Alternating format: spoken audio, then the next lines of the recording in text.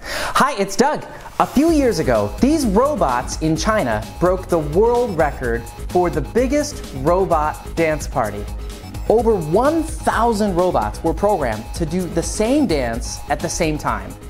And it looks like they did a pretty good job, except for a few robots who fell down while doing their dance moves. They didn't count them in the record. Someone named Adeline has a question about robots.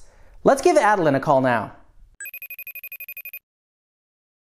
Hi, Doug. Hi, Adeline. I have a question for you. Do people really use robots? Ooh, that's a great question, and I know the perfect person to answer it. A real-life robot expert named Marita Chang. Marita runs a robotics company that designs and builds robots. Let's give Marita a call now. Hi, Marita. Hey Doug, I heard you have a question for me. I do, and it's a good one. Adeline wants to know, do people really use robots? Ooh, I like that one. You know, when I was in my teens, I would look around and think to myself, it's so strange that we don't have robots in our world. I mean, a long time ago, people predicted a future full of robots. Robot hairstylists, robot sweepers, robot everything. But when I looked around the streets where I lived, that wasn't really happening that much. I started to wonder, we have all this technology like computers and video games and the internet. Why can't we use that same technology to build robots to help us in our daily lives? Then I started thinking, I should just start creating these robots myself. It became my goal in life. So I studied robotics in school and learned all I could about building them. And guess what? Now I run a robotics company. And every day, I'm trying to come up with ways that people can use robots to make their lives easier. That's why I really like Adeline's question. Before I answer it though, I'm curious, have you ever seen someone use a robot in real life? Now would be a good time to pause the video and discuss. Okay, you ready? Now, I'm not sure how you answered, but some of you may have said you've never seen someone using a robot before. Maybe that's because you're thinking about some of the robots you see in the movies or on TV, like this one, or this one. That's what a lot of people think of when they think of robots. They think of robots as having arms and faces, or even talking like humans do. And that's how our idea of a robot might have started out. But did you know that most things we call robots today don't look or act like humans at all?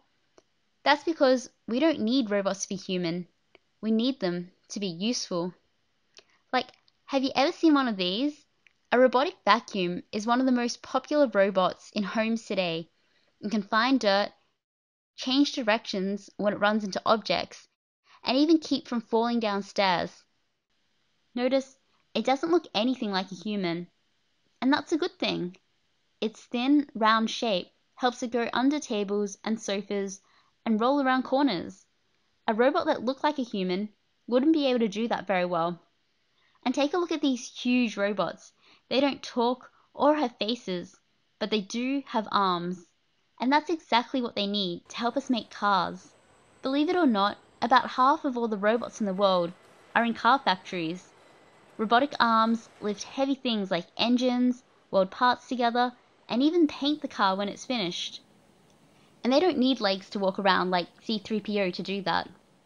No, they're designed to do one thing, help human workers build cars. And they do that really well. At first, a factory was only able to build one car a day, but now, with robots helping, they can build 1,000. Okay, but what about robots that do look like the ones we see in the movies? Are there any robots like that? There actually are. Sometimes, it's useful to build a robot that can walk and talk like a human, or even an animal. Like, check out these companion robots. Robots like Buddy are designed to keep people company. They can help you send messages, study for tests, and even play hide and seek. And take a look at this robot dog. It almost looks real, and it's supposed to. Robots like Tombot act as pets in places where dogs and cats aren't allowed, like hospitals and retirement homes.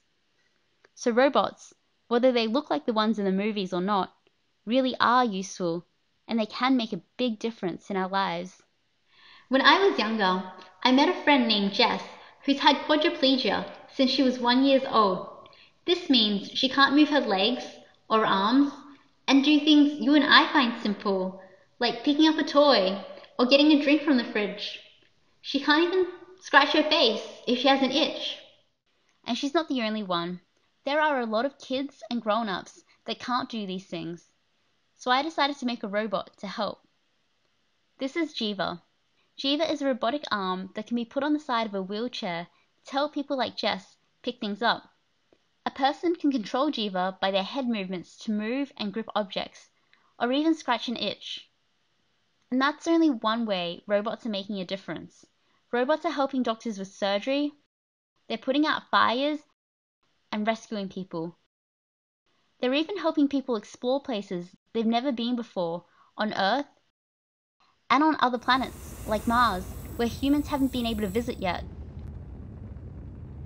Touchdown confirmed. Perseverance safely on the surface of Mars. The possibilities are endless. So do people really use robots? They definitely do. Robots are being used all over the world to help us at home and at work and even in space. That's all for this week's question. Thanks, Adeline, for asking it. Now, for the next episode, I reached into my question jar and picked out 3 questions sent in to me that I'm thinking about answering next. When this video is done playing, you'll get to vote on one.